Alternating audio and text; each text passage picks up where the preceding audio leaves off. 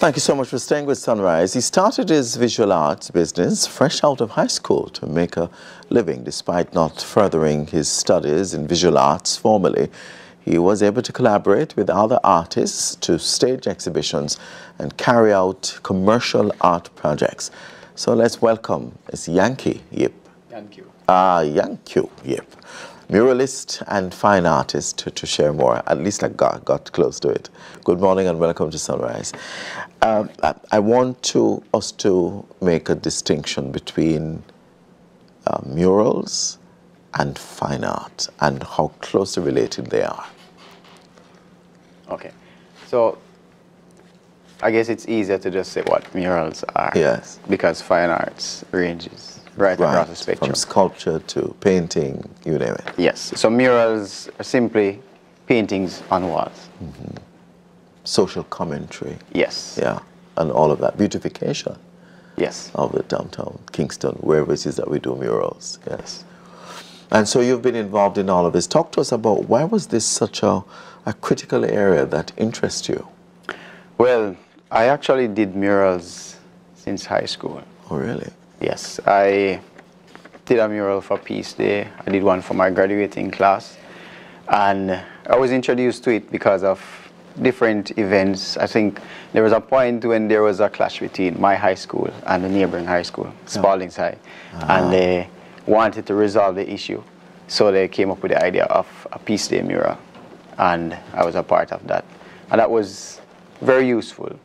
And also, having gone to Knox College, the auditorium is furnished with many murals. Murals, yes. So that influenced me early on. And I remember this piece that my art teacher did, perspective of cubes coming from a checkered design. And I think that's where it really initiated. Interesting.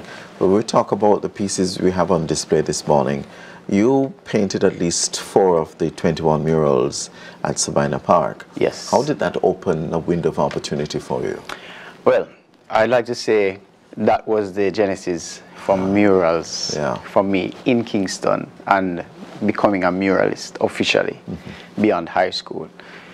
I was invited to be a part of the project by a friend of mine, calls himself Towson, Anthony Smith. Right. And he invited me to be a part of the project. There were 4 other artists and did some sketches, you know, started the process. Having not gone to Edna Manley, I was a bit behind the pack, I would say, honestly. Yes. You know, they were more seasoned, you know. But mentally you were strong though. Yes. Yeah. So I determined that, you know, I would learn from them, you know, at least pick up a few things here and there. And, you know, a few months later, Carib Cement project. I was a part of that, and that triggered a chain reaction of, you know, what people wanting after that? Yes. murals. Yes. Right. So let us start with that fine art pieces there, or piece over there. Talk to us about that, and it's very, very interesting. I mean, explain all of that is happening there. Well, most of my pieces are based on personal experiences. Right. So this is where fine art meets mural. This is where fine art meets Yankee. Oh, okay, meets Yankee, okay. Right.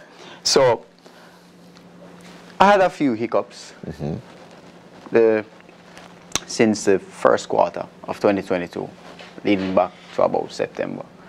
Going through a few things, you know, making plans, ended up having accidents, literally. I lost a car, right?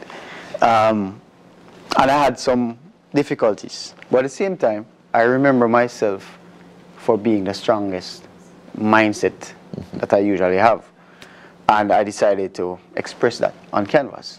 I didn't have a plan in terms of what I was going to paint. Started painting, had a few references, maybe a picture here and there. Right. Right. So this reference was from a picture that I took on the day that I started. And this was from a picture before. I'm not that muscular.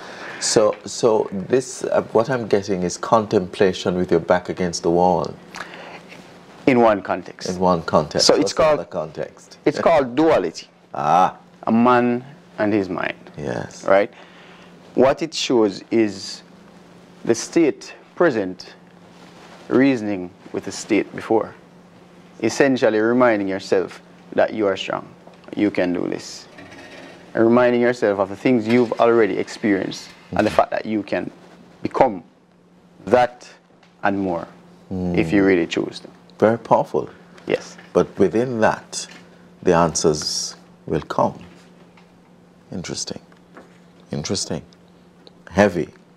Not many people can receive that. Yes. Yes. And this one, persistence, excellence, and authenticity and consistency. Talk about this particular piece. This piece was done, or at least started in 2019. It's an ongoing piece. I actually do a little athletics. I sprint. I did that in high school. I did that at college. And I love it. You know, some persons love football. Some persons love basketball. I love sprinting. I train seriously. And the piece shows some elements. There are some other elements here. They're called the platonic solids. So these are mathematical geometric forms that have been studied throughout years. Now they represent the elements, the 5 elements, as they would say, earth, water, wind, fire, etc. air, yes. But at the same time, I use them because they represent principles. And principles remain constant throughout everything. It doesn't matter what you do. So for me, it's like sprinting. I choose to train for sprinting, but I know the things that are required. I need to be consistent with training. I need to be persistent when the time comes. I need to strive for excellence. I need to be authentic, and listen to my body. Principles. And I have to be disciplined, which is the 5th word in the middle. Nice. Right. So you said this is a piece to be continued. Yes. What next to be added to it? It's constantly being refined. Yes. And what is the overall story? The story is that I started this piece when I started training seriously. Right. I always ran, you know, but I started training seriously and I decided to embed that in a piece, which is a constant reminder. So it's a reflection for me. Every time I see this piece, it should remind me of the qualities that I need to. So you will constantly work at it as you go along. Yes. All right. And then this piece, what are we telling here? What story are we telling? Okay. So this piece is called Third Heart. I started it early 2022. Third Heart. Third Heart. But then I realized that this is pointing to the third eye. Ah, interesting. Yeah. Yes. So there are 3 systems. You have the mental system, at least in my understanding. You have the subconscious system. And then you have the emotional, automated, hormonal system. So the locations are specific. The mind, the heart, and the gut, which is usually intuitive, etc. So it's all about balance. Yeah.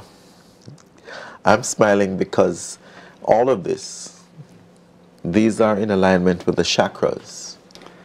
I've been told that. It wasn't intentional. Yes. Yeah. The base chakra there. Yeah. The heart chakra, the third eye, and the crown chakra there. Very, very interesting how your own understanding of your own realities just fit directly with perhaps the cosmic energy, I would like to put it that way. And that's actually a term I use to express what I'm going for in terms of showing the works. Yes.